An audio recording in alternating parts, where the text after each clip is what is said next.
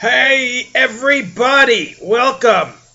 We are covering the last formation in the Invasion 2 Dataslate.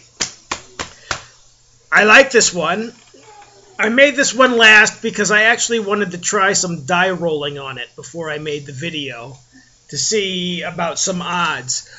But I'll go into that later. But this last formation is called the Living Artillery Node. Let's read the description.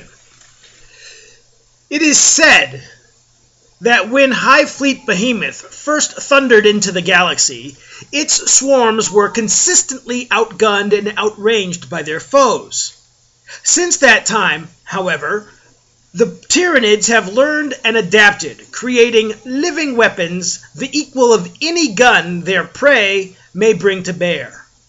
Unsubtle and extremely dangerous, the Living Artillery Node can bombard the foe from a distance, unleashing deadly barrages with unerring accuracy that blast enemy formations apart and disrupt the foe's battle lines.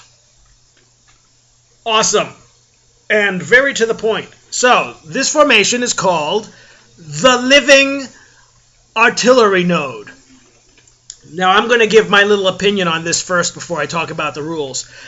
I like this because it adds an entirely new dimension to the Tyranid army.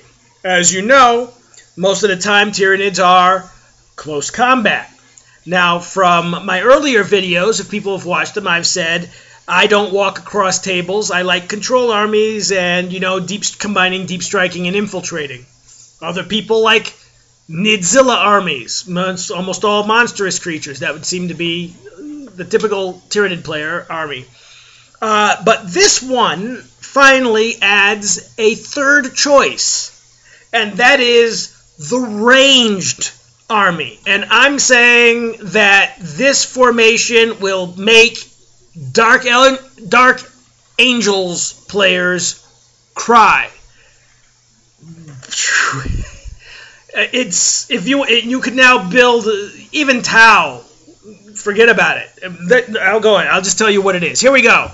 The Living Artillery Node formation consists of the following units: 1 exocrine, 3 biovores. That's 3 biovores, not 3 broods of biovores. So 3 biovores, basically 1 full-strength brood, and 1 Tyranid warrior brood.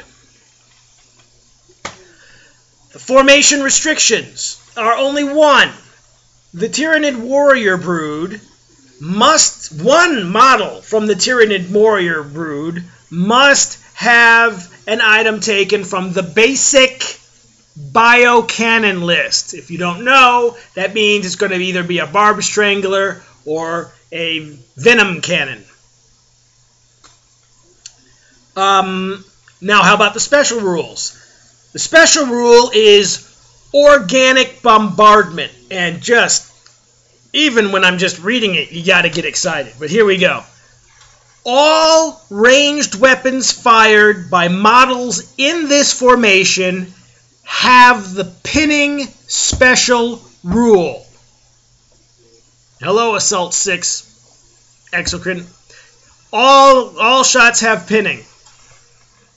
In addition, models in this formation that are within 12 inches of this formation's Tyranid warrior brood can re-roll the scatter die when firing weapons with the blast or barrage special rule.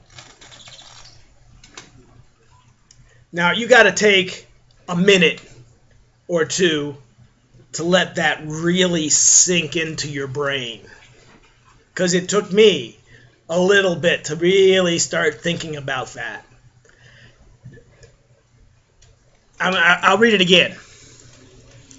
In addition, models in this formation that are within 12 inches of this formation's Tyranid warrior brood can re-roll the scatter die when firing weapons with the blast or barrage special rule. Are you starting to see the possibilities here? You can have an entire Tyranid warrior brood now as your forward observers. They basically use their synapse range, 12 inches. You can send them out. You can send them through a Turvagon tunnel. You could, whatever, get a Hive Tyrant and then by commander and give them outflanking, so that they can come in on the side of the table, on the enemy's side of the table on like turn 2 or turn 3. And any shot within 12 inches of them re-rolls to hit with blast or barrage. Wow! Think about that. Can you see the possibilities of that? That's one hell of a forward observing unit. And this is what I mean when I said it would make even the Tau cry, because you take their Pathfinders, but now, instead of Pathfinders hiding out in a forest, it's going to be something like 9 Tyranid warriors that walked in on the side using outflank. A little bit harder to get rid of. Wow. I mean, just wow. And then if you want to keep them close to you, if you're worried about shots deviating onto you, if you kept it close up, then these people could basically be shooting at people up to 3 inches away from them with little worry that they'll get hit. Why? This is what I mean when I tried testing rolling the die. Because when it re-rolls it, I wanted to see how often does the little arrow direction die repeat itself pointing back at you? Yeah, that's a tricky question, isn't it? It's not like, oh, how often do I roll a 1 on a 1d6? How often, when you roll the arrow die, does it come back to pointing back at you? What would be your instant answer on the odds of that? So the answer is actually not that quite often, because you really just look at it. I found out that it's about 15 degrees, really, of pointing it back at you. And you've got 15 degrees, and how many times does 15 go into 360? And then that would be 1 in that many numbers. And that's the odds of it pointing back at you, which is considerably less than rolling 1s twice on a 6-sided die. Math. Gotta love it.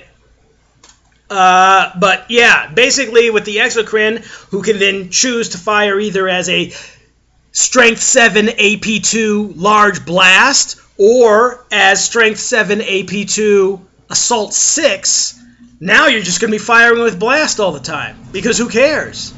When you get that close, you can basically put that template right down in front of you and annihilate anything that's about to assault you next turn, if you have these Tyranid warriors within range.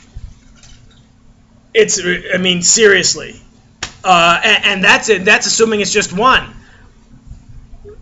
Imagine all of the adding all of the Biovores into that, and then also one Tyranid warrior with a Barbed Strangler. You're talking about 5 large blast templates, shots from one formation in a turn, re-rolling scatters. Or you can go, like I said before, long range and send the Tyranid warrior unit outflanking onto the other side of the table. And then still re-rolling your scatters. It's very nice. It's a completely new style of play for the Tyranids. You can just buy fortifications, sit yourself behind it, and just lob these things off. Try it out.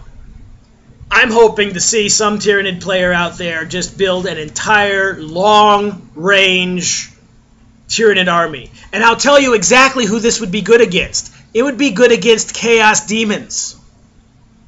Chaos Demons, who have, you know, instead of, oh, let's go hand to hand with them because they're also pretty mean hand to hand, now we can sit there and say, hey, I'm up against Tyranids, and you know what I'm going to do? I'm just going to frickin' annihilate you halfway across the table. How many people have died that way by Tyranids? I think it's great. Enjoy the videos. Bye!